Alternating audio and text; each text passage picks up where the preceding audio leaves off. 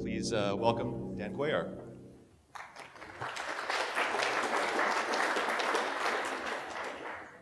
Thanks a lot. Thanks for that intro, Dante. Well, I don't know. Did anyone here go to Selenium Conf this year? Anybody? Like 5 people. Well, I gave a lightning talk on this little project I had on the side called, at the time, iOS Auto, which was used to automate iOS apps. And I was hoping to get it kicked off then, but didn't happen. So I'm here again trying to get that started. I think, creating an open source project is a lot like writing a hit single. It takes several efforts and cram it down people's throat, and eventually maybe they'll like it. I don't know. Anyway, I think there's a lot of value here, and I'll talk about it. And we now have 4 contributors on this, so there's some new and exciting stuff since I last showed it to a small audience in London. So my talk is called Setting Apple's UI Automation Free with Appium. I'm Dan. I'm the lead software engineer on the test team at Zoosk. I manage the testers. Some of them are here. You want to stand up? They helped me write some of this? They don't want to. Okay. All right, so I'll start with an overview. I call this talk Setting UI Automation Free because if anyone's ever used Apple's UI automation, it's their little JavaScript framework where you can write tests. The big pain point is it lives in this ecosystem sandbox, which you can only use Apple-approved things inside of and can't really do much that's not in there. And so I find that very limiting. And the other thing is most of us write our automation in a language other than JavaScript. I don't think that was ever one of the big choices. It tends to be Python versus Java versus Ruby. We're a .NET shop, but not many people do that. So you're limited. You have to rewrite everything to work with this framework. And then you find out later you actually can't rewrite it. So my goal is to set it free and let you write in whatever language you want and use the supported automation infrastructure. So after talking about the problem, we'll talk about the solution. The main points of that would be to run it from the command line, break it out of JavaScript, and control it in real time. Then I'll give a quick 1-slide thing on how to code with Appium. It's actually really simple. You'll see that similar to a few things here and different from a lot of things shown here, the setup is like 1 step, and then you can work with any app. You won't need the source code. You won't need to modify the source code. All you need is the app. Go through a demo, and then I'll just have some little odds and ends that I thought would be fun to talk about. So the problem with UI automation, you have to run it in instruments.app. So that's already pretty inconvenient because we can't modify the source to instruments.app. There's no magic Apple script library to instruments.app where we can go in and control it. It must be written in JavaScript. While for a web developer, JavaScript's a great language. For a tester, it's sort of foreign territory. I don't think there's a there's a JavaScript Selenium WebDriver. There is. WD, yeah, someone wrote that. But most test automation isn't written in JavaScript. And people should have a choice. If they don't want to use JavaScript, they shouldn't have to. It does not support real-time control. In Instruments, you give it a script and it runs it, and when it's done, it dumps some results to you. I think we'd like a little more feedback as we go. Many useful JavaScript methods are not available. You can't, as far as I know, use jQuery in it. There's definitely no HTTP requests in the UI automation JavaScript. It's difficult to build libraries and reuse code, so your tests become brittle and expensive to maintain and write. It does not integrate with any of your existing Selenium automation. It's a different animal. It's a separate world. And it requires, and I guess actually that's on the wrong slide. I won't talk at that point. So anyways, the solution, and I promise you, it's hacktastic. It's called Appium. So what do we need? We need command line control. We need to run on a simulator and on a real device. We need to run in languages other than JavaScript. We need real-time control. We should not require developers to modify their app in any way, and we should not require the source code to an app. These were the guidelines behind this project. So first off, command line control. Well, this is how you do it. Apple was kind enough to give us a little Unix shell program that will launch instruments for us. And you can see you can give it you can give it the path to your app, and you can give it the device you want to run on. And so there we are, command line control of instruments. That's good. Also useful, I put the syntax for Xcode build in there if you want to build your stuff in the command line too. Apple doesn't make it entirely obvious that you can build an app from the command line. And you can force it to iPhone or iPad, which is really useful. So breaking it out of JavaScript, this is my sort of favorite part of the project, and I think this is the most difficult part. because a lot of people can just read the documentation, the man pages, and figure out how to use instruments. But getting a program that doesn't want to talk on the internet to talk on the internet is a little different battle. So the main problem being there's no way to talk to the web. There's no HTTP web requests in UI automation JavaScript. So with iOS 4, they added this perform task with path arguments timeout method, which can run all of your favorite shell commands. So if you have friends like curl and Python, I think those can do web requests. So basically, whenever we need to talk to the internet, we just shell it out. And well, sometimes we AppleScript it out too, because there's a lot of interesting things you can control with AppleScript. One example was there's a permissions dialog that you get sometimes, and AppleScript can fill that out. That's one of the, in that weird like part of my resume where there's weird skills that don't matter, like right next to state ice hockey champion, there's like AppleScript ninja. And like clip art guru. Those are like my two things that I know too much about. So how does it all work? So we feed instruments a JavaScript program, I call it the bootstrap, that it's just a loop. And what it does is it sits there polling the file system for commands. And then when it finds a sequentially numbered file, it reads, it runs eval. They did give us eval in JavaScript, which is all I need, you know. And then we write out the response to a corresponding sequentially numbered file. I use Python to do it, but you could write it whatever you want. So we just have a server sitting there. It knows, oh, the next command is 1.txt or whatever, right? So it sits there, and then when 1.txt shows up, it's like, oh, let me eval that and spit the results back out. And it formats them in XML and then drops, you know, 1-b or whatever, .txt to the file system. And so you can see from any language, you can write a text file, send it a command, read the response, and then go from there, right? Also, you may notice Francois' project and mine use the exact same technique to control UI automation. So he uses curl. He has like a little proxy web service running, and he curls out to poll for commands and curls out responses. A little bit neater, but file system works just fine. Anyways, so the result, now you can control UI automation from any language that can write files or make web requests. And I think that's almost all the languages. Like, I think even Quick Basic can do that. So if you wanted to write like Quick Basic automation, you could do that. You can reuse all your existing automation infrastructure. This is great for us. At Zoosk, we have .NET automation. So we have all these cool little test APIs that can manipulate our website in interesting ways, and I don't have to rewrite all those. We can run tests in a web browser and an iOS device at the same time. I had a cool video of that I'm not going to show, but you can run a Selenium test with an Appium test. And actually, more interestingly, Appium does implement WebDriver, so you can code with Selenium. So your favorite Selenium bindings, you can use them with Appium. So I move on. Coding with Appium. So it's actually really easy to install. It's really just one step. I put 5 here, but it's really one, because you will have Xcode already installed probably if you want to run automation, or if you want to work with apps.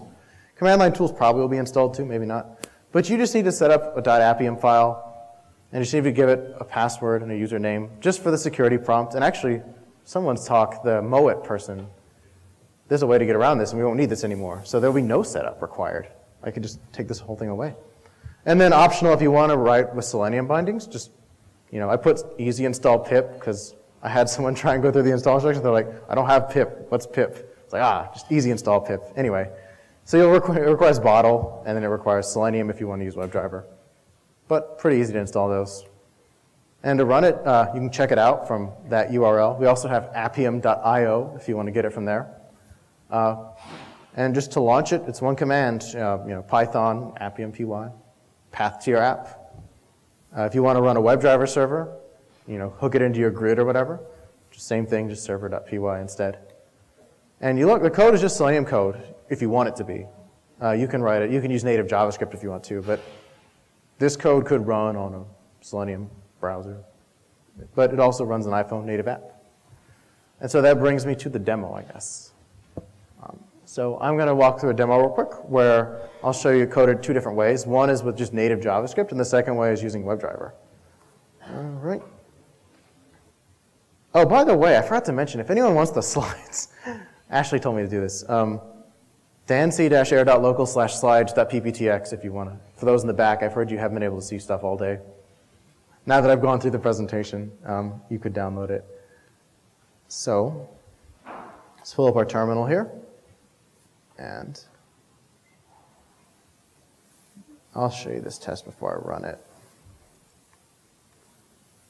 So here we have a test that's just going to, and let me see if I can make this a little bigger.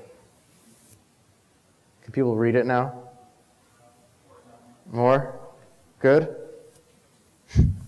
Anyways, this just lets you issue, it generates two random numbers, puts them in a text field, and hits the calculate sum button. You'll see the app. And you can see here, this is just raw, JavaScript that I'm typing to it. So let's go to that one. Oh, I should dismiss this. And you can see it's booted up our little app here. There's a little slowness right now in the Python version of the code. If I was using the .NET, you wouldn't see this. It'll compute the sum, and then there we go. We've checked it out, and we validated. But we can also run that same code with any Selenium bindings we choose. So I will use the .NET ones.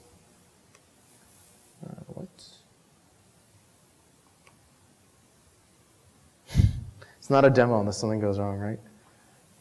What did I do wrong? Oh, that's the wrong file. There we go. So we've booted up our server now, and it's just like any other WebDriver server, like Chrome driver. It just sits there waiting for us to come take command of it.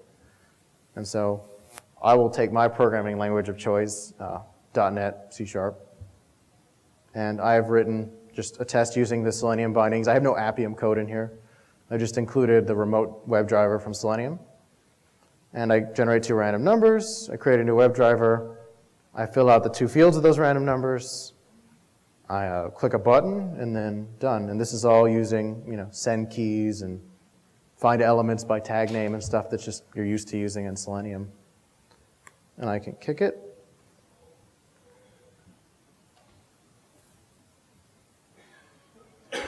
And once it connects, it will start controlling my iPhone app. And now I'm controlling it from .NET. And I don't have to worry about using Python or JavaScript or anything. Anything that has Selenium bindings, PHP, Ruby, whatever you want, just works. And you can just integrate it into your existing grids. All right, and then the last little demo I'm going to show is we provided, for just to be nice, a real-time interpreter so you can sort of play around with stuff as you go. I think I've heard other people say this, but I've struggled to program in languages where I don't have like a command line interpreter. Python is my favorite.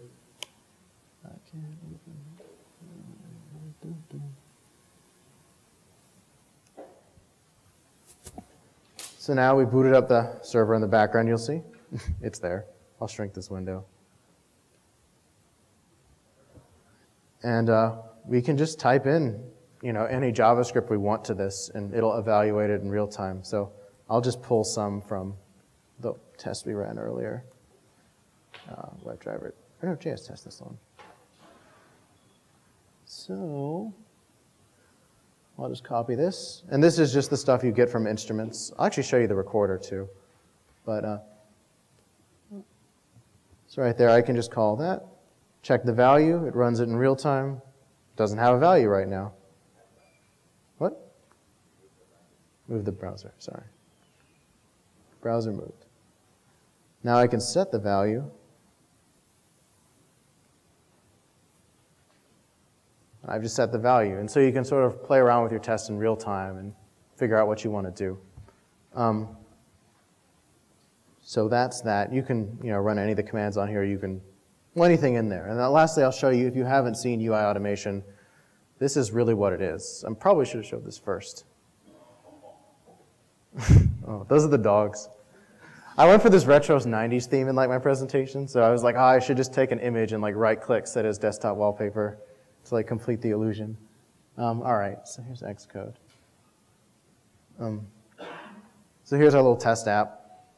And so normally what you would do to write a test with Apple's little framework is you open this little automation widget in Instruments, and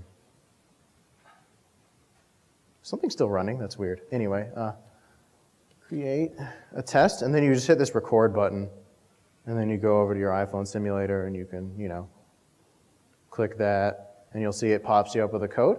So you can just take this code and paste it in or play around with it. write your own frameworks. But they provide sort of the Selenium IDE for you. And I'll move back to the slides now. I think we're done with the demo. Oh, one more little demo. So I showed you a really simple one, but at Zoosk we have a lot of tests that already use this.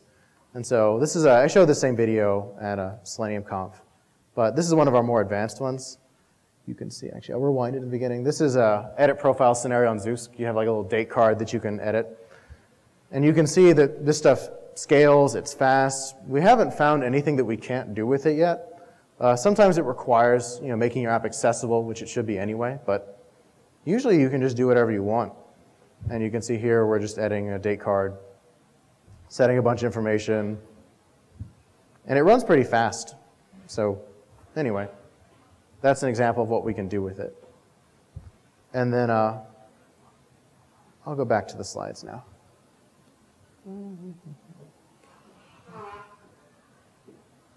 So a few odds and ends.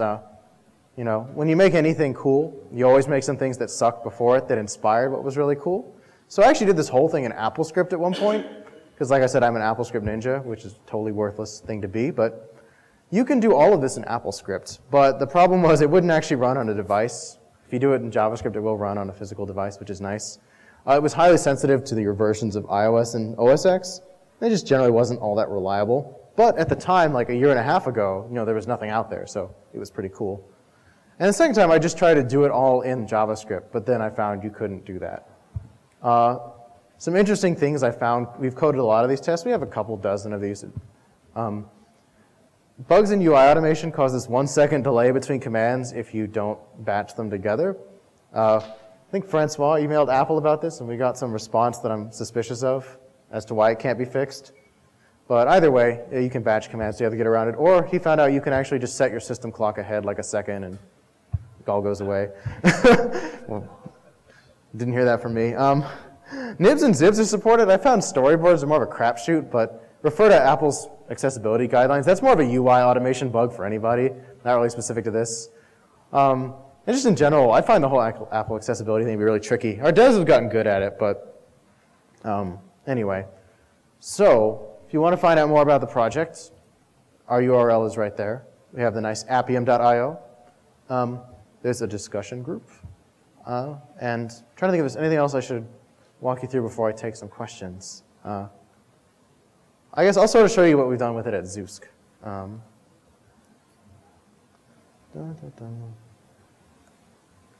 Let's try this again.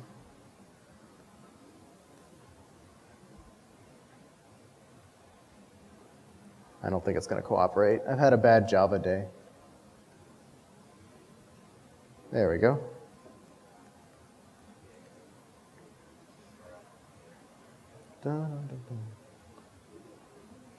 So we've integrated all of this with our existing infrastructure, and I'm going to give you a quick tour of what we have in Jenkins. And you can see, I'll kick off a job actually. I made a temporary job for this that I'll just fire up in Jenkins. And you will notice we have a lab of Mac Minis running Appium. And see there the reindeer, so Dasher, Dancer, Prancer, Vixen, Comet. So on Dancer, as soon as I say that, it should fire up a test on there. And we run this every day, and we run it hopefully in a couple weeks with every check-in, and we know when something's broken. So come on, Jenkins. There we go. Rudolph got a job.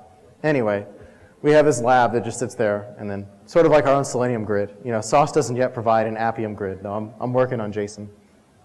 And so yeah, we just kick off all the tests, and they take a couple minutes to run, and then we get a report every day, and we go from there. And let's see.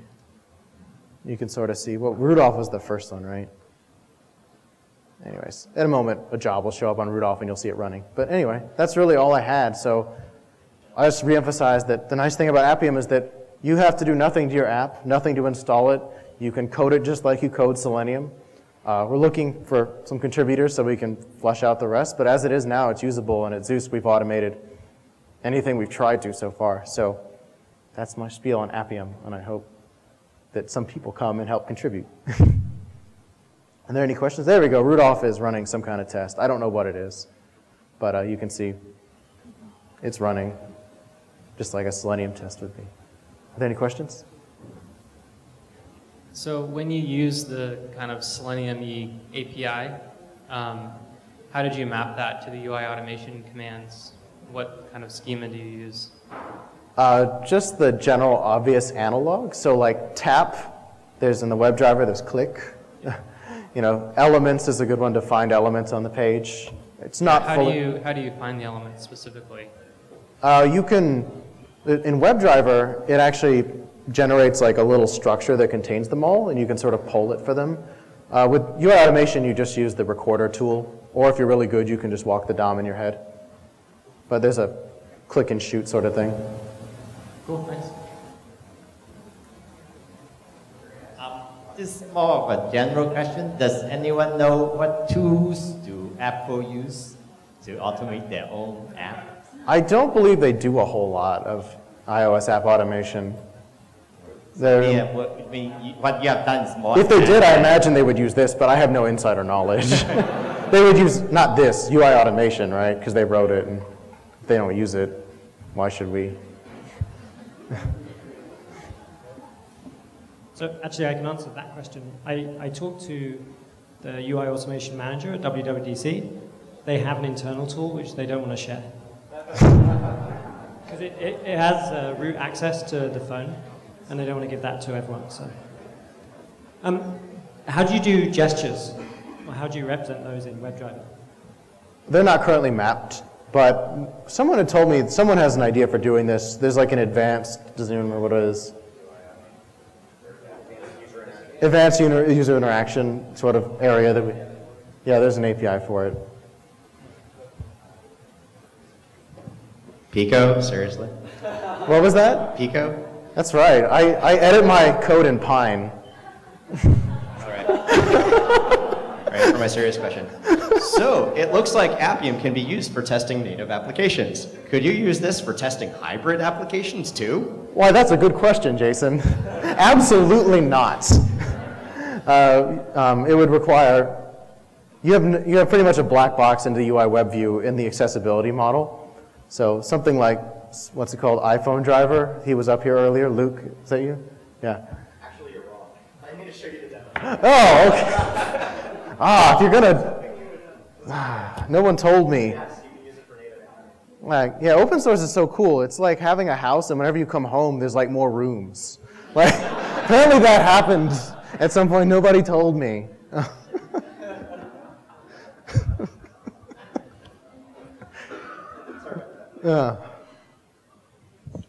I love how I give a definitive absolutely not. You are wrong, sir. And then you're like, no, you are wrong. I'm sorry. Can we strike that from right? Yeah, can we edit that out? Sorry about that. All right. I think I'm standing between coffee and people. It's a bad place to be. Any other questions? Oh, one more thing. If anyone here is or knows a payment systems testing ninja, we have a job for you at Zoosk. I forgot to plug that. Okay. On my team, you could work for me. Testing payment systems. All right. All right. Thanks, Dan.